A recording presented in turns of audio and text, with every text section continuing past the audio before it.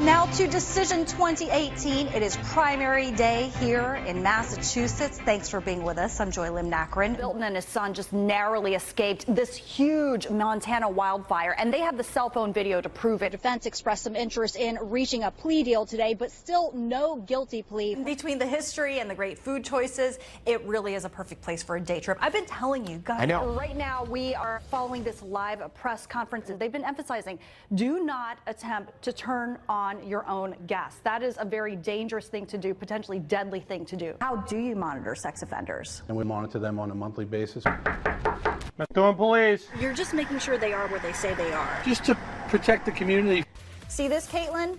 Right here.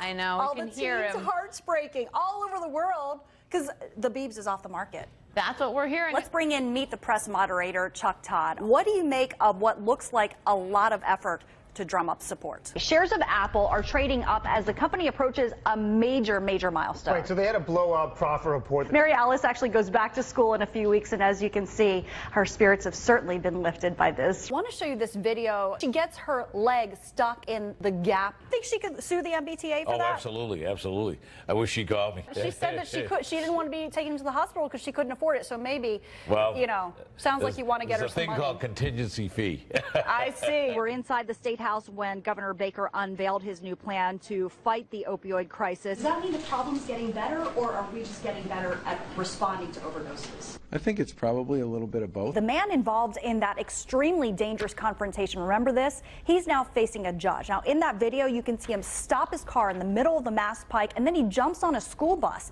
Let's go to our Malcolm Johnson live now in Newton, where that man appeared in court today. Do you dispute allegations that he was radicalized and engaged in a terror plot? Well, we simply don't have evidence one way or the other. You were 16 when you got into this. Yes, I was.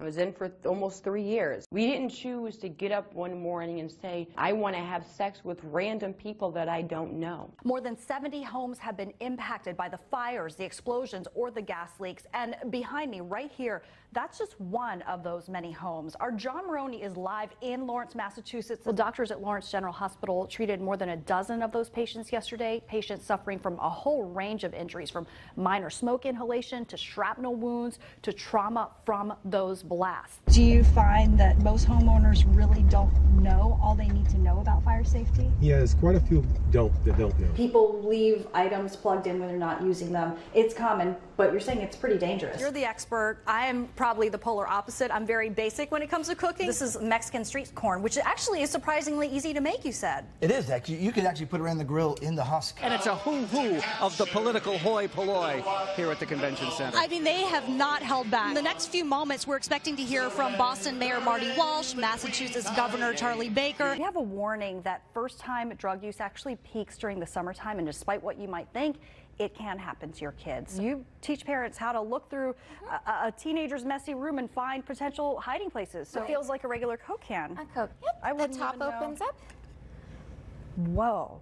We're learning right now that there's an update on this case. Let's get live to it. It's Carter's attorney. Bear in mind that the sentencing was already significantly less than what the prosecution had pushed for in this case. So, of course, we're going to continue to follow the developments. Just heard from White House Press Secretary Sarah Huckabee Sanders for the first time since the resignation of Communications Director Anthony Scaramucci just 10 days into his job. Of course, she was promoted to that role. Joy, you're a lawyer. What stands out to you in this document?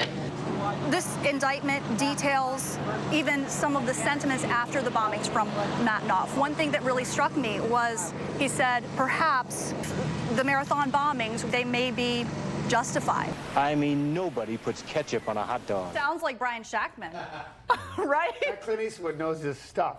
No, I do not agree on that. All I did was tweet her back, really, ketchup on a hot dog? You're ketchup shaming her. I love ketchup. I bet you're going to hear an earful. That's fine, but mayonnaise, please. I did that too.